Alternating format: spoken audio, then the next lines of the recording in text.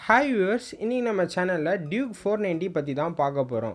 இந்த பைக் பத்தி பார்க்கிறதுக்கு முன்னாடி இந்த பைக்கோட ஒரு இன்ட்ரஸ்டிங்கான ஃபேக்ட் பத்தி பார்த்துடலாம். Duke 490 பாத்தீங்கன்னா ஒரு parallel type twin engine. அதாவது இந்த Duke 490ல கிட்டத்தட்ட 2 சிலிண்டர்ஸ் இருக்கும். பொதுவா இந்தியால மேனுஃபேக்சர் பண்ற KTM Duke, அதாவது Duke 390, 250, 200, 125 இது எல்லாமே சிங்கிள் சிலிண்டர் இன்ஜின் தான். ஆனா Duke 490 தான் பாத்தீங்கன்னா India's first twin cylinder engine. அதுவும் இந்தியாவிலே மேனுஃபேக்சர் பண்றாங்க. இந்தியன் மார்க்கெட்லயே பாத்தீங்கன்னா KTM கம்பெனி தான் ஃபர்ஸ்ட் ஒரு ட்வின் சிலிண்டர் இன்ஜின் லான்ச் பண்றாங்க. அதுவும் Duke 490 மூலமா. சோ இப்போ Duke 490 ஓட இன்ஜின் பத்தி பார்த்தலாம். இன்ஜினோட கெபாசிட்டி பாத்தீங்கன்னா கிட்டத்தட்ட 497 cc, மேக்ஸிமம் பவர் பாத்தீங்கன்னா கிட்டத்தட்ட 60 bhp, மேக்ஸிமம் டார்க் பாத்தீங்கன்னா 50 நியூட்டன் மீட்டர். பைக்ல பாத்தீங்கன்னா கிட்டத்தட்ட 2 சிலிண்டர்ஸ் இருக்கு. சிலிண்டரோட லேஅவுட் பாத்தீங்கன்னா parallel. அதனால தான் இந்த இன்ஜினை வந்து parallel twin engine கூப்பிடுறாங்க.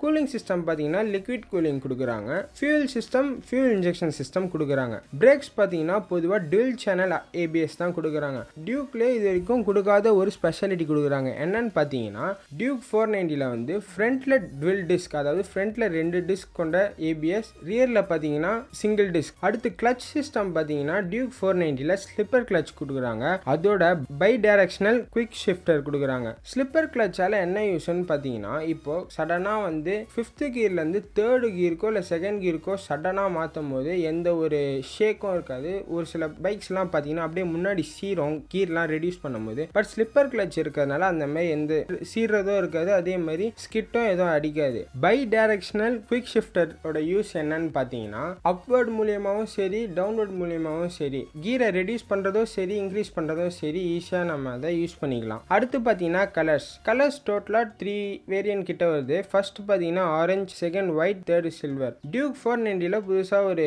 ஸ்பெஷாலிட்டி கொடுக்குறாங்க. என்னன்னு பாத்தீங்கன்னா மோட்ஸ் கொடுக்குறாங்க. 3 மோட்ஸ் இருக்கு. ஃபர்ஸ்ட் பாத்தீங்கன்னா ஸ்போர்ட் மோட் வந்து எங்க யூஸ் பண்ணலாம்னு பாத்தீங்கன்னா ரேசிங் ட்ராக்ஸ்லயோ இல்ல ஹைவேஸ்லயோ யூஸ் பண்ணலாம். செகண்ட் பாத்தீங்கன்னா ஸ்ட்ரீட் மோட் எதுக்குன்னு பாத்தீங்கன்னா ஸ்ட்ரீட் மோட்ல இப்போ போனோம்னா கம்மி பவர் தான் வந்து ஜென்ரேட் ஆகும். அதனால கம்மி ஸ்பீட்ல தான் போகும். இதனால வந்து மைலேஜ் பாதிப்படையாது. அடுத்து பார்த்தீங்கன்னா ரெயின் மோட். என்னதான் வந்து ABS கொடுத்தாலும் ரெயின், அதாவது மழை வரப்ப பிரேக் அடிச்சோம்னா ஸ்கிட் அடிக்கிறதுக்கான வாய்ப்பு கொஞ்சம் இருக்கு. ஸோ அந்த சேஃப்டி மெஷர்ஸ்க்காக தான் ரெயின் மோடுன்னு கொடுக்குறாங்க. ஸோ இதனால ABS இன்னும் ஆக்டிவா இருக்கும். அதனால வந்து எந்த ஒரு ஆக்சிடென்ட்டும் எந்த ஒரு ஸ்கிட்டிங்கும் நடக்காது. அடுத்து பார்த்தீங்கன்னா இன்ஸ்ட்ருமெண்ட் கிளஸ்டர். Duke 390ல என்ன கொடுத்தாங்களோ அதே தான் வந்து Duke 490ல கொடுக்குறாங்க இன்ஸ்ட்ருமெண்ட் கிளஸ்டர். அடுத்து பார்த்தீங்கன்னா இந்த பைக்குக்கு காம்படிட்டர்ஸ் பார்த்தீங்கன்னா டோட்டலா கிட்டத்தட்ட நிறைய இருக்காங்க. அதுல ஒரு சிலது நான் சொல்றேன். Kawasaki Z400, Honda CB400F, Yamaha MT-03, Bentley TNT 300, Suzuki GSX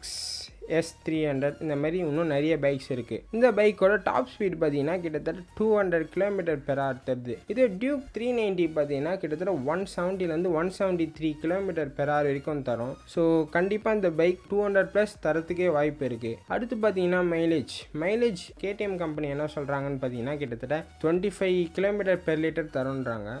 Duke 390 பார்த்தீங்கன்னா அரௌண்ட் 20 கிட்ட தான் தருது. ஸோ Duke 490 20க்கும் கீழே தான் தரும். இந்த பைக் எப்போ லான்ச் பண்ணுறாங்க பார்த்தீங்கன்னா 2022, அதாவது அடுத்த வருஷம் February month லான்ச் பண்ணுறதா அனௌன்ஸ் பண்ணிட்டாங்க. ப்ரைஸ்ன்னு பார்த்தீங்கன்னா கிட்டத்தட்ட 3.2 lakhsலேருந்து 3.7 lakhs வரைக்கும் இருக்கலான்றாங்க. ஸோ ஓவராலாக ஆன் ரோட் ப்ரைஸ், அதாவது இன்சூரன்ஸ் இந்த RTO சார்ஜஸ்லாம் சேர்த்து கிட்டத்தட்ட 4.5 lakhs கிட்ட வரத்துக்கான வாய்ப்பு இருக்குது. ஸோ இந்த பைக் பற்றி உங்களுக்கு ஏதாவது கமெண்ட்ஸ் இருந்ததுன்னா கீழே கமெண்ட் செக்ஷனில் கமெண்ட் பண்ணுங்கள். ஸோ இந்த வீடியோ உங்களுக்கு பிடிச்சிருந்தா லைக் பண்ணுங்கள், ஷேர் பண்ணுங்கள், சப்ஸ்கிரைப் பண்ண மறந்துடாதீங்க.